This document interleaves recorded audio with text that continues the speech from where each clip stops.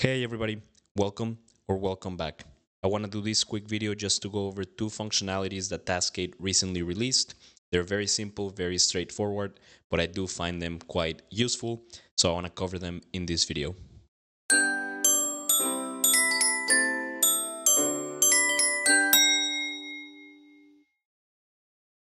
So if we go over to Taskade's website, we can read about the product updates.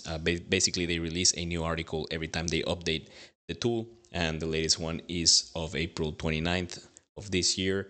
And here in this article, which I will pin in the description down below, you can read about the new functionality that's included in the latest update. Obviously, a lot of the new functionality relates to the AI agents, but I'm always happy to see what other non-AI capabilities they're adding into the tool. So yeah, let's jump over to Taskade and I'll show you two of the ones that I want to discuss. Now, the first functionality that I want to review is the ability to chat with an AI agent and ask it questions about specific media that we upload in a specific folder. So let me show you what I'm talking about. I'm going to go here into my blog folder. I'm going to head over into the media tab and I'm going to add from my computer a new PDF, right? So I'm adding this top 25 jobs work PDF, which really is just a blog article discussing the top 25 jobs for work-life balance. You can see it's got substitute teacher as the number one, marketing assistant, research technician, etc. So I'm gonna exit out of here, and I see now that I have here a new option or new button called Ask AI, specifically for the media document that I uploaded. I'm gonna click here on Ask AI, and it's gonna open up a little chat window, and I already have here a few prompts or suggestions that I can interact with the AI with, so I can have it summarize the key points of the articles. I'm gonna go ahead and do that. I'm gonna send it, and the AI comes back with a response. I'm gonna stop that for now, and to show you just how accurate it is, and I'm just gonna tell it top 10 jobs. I'm not gonna give it more context, as it should already know based on the document what I wanna basically recover or pull out from the document. In this case, I'm interested only on the top 10, even though there are 25 jobs listed in that specific PDF. And as you see, it came back with substitute teacher, marketing assistant, exactly in the order that they appear in the document. But yeah, this as a student, or maybe even if you are uploading a lot of media for your work or your projects, this can be very useful, especially if you have long documents and you're kind of looking for a summary or key points on each one of those without having to open them or even read the whole thing, then this can be quite useful. I just wish instead of interacting with a specific or a single document, if you could select a couple or even just have a general AI window of all your media and ask it questions and have it use all your documents as sources to reply to you, that would be even better. Now, this functionality is very similar to the Google Notebook LM. I made a video on that. That's a product that Google is working on, where it basically does this. You kind of upload documents and sources to a specific tool, and then you use AI to interact with those. Very useful for students or researchers that they're working with a lot of referential documents, and they just need a little AI assistant to kind of help them dig through them or go through them. But yeah, a very useful functionality if you are someone that's working with media inside of Taskade.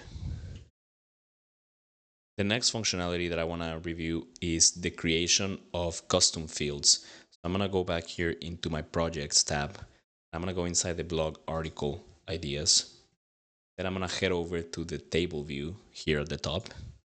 As you can see, this gives me basically the same checklist that I had on the list view, but now in a table format with other columns or properties that I can select for each of these to-do list items.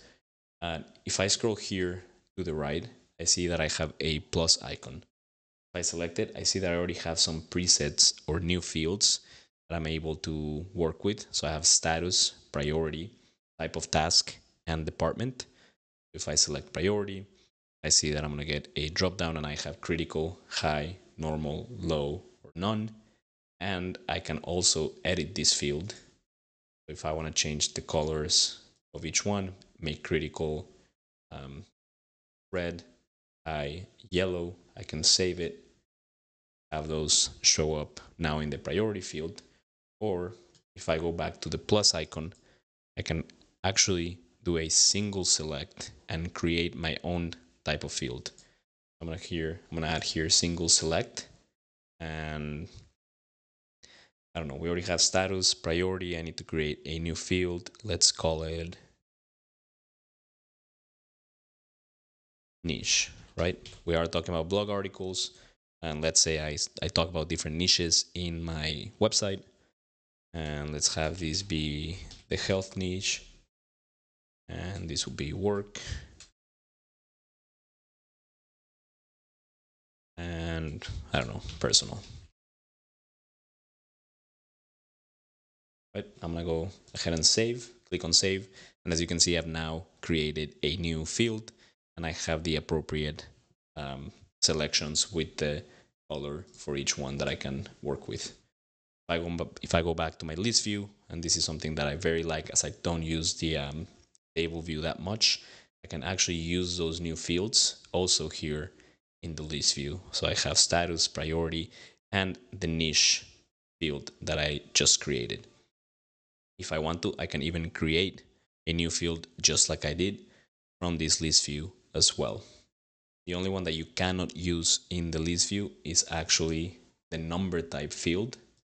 I'm gonna go back here to my table view. I'm gonna create a new field, but instead of being a single select or a drop down field, I'm gonna do a number field. I'm gonna call these prox time, meaning just how much time it's gonna take me to write that specific article.